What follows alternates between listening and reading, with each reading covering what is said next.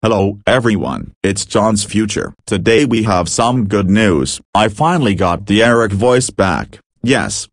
Anyways, I will teach you how can you get your Eric voice back, also the old voice backs like Joey's old voice. Before I begin, I'd like to give credits for Hide My Owner Fan 2008 for posting it. Anyways, I will begin to explain how can you get the RL voices and Eric voice back.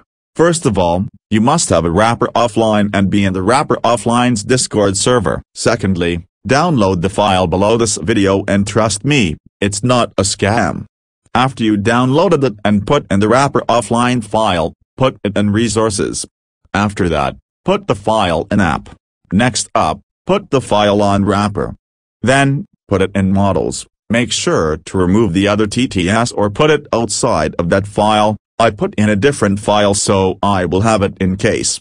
If you want, you can open everything in the steps I said until you get in the models. You will have to open another files explorer then straight put the new TTS file in, like I did. Then, you will get the Eric voice back in RL voices. Let's test it now. Hello, I am using the P. O'Brien voice. Hello, I am using the RL Brian voice.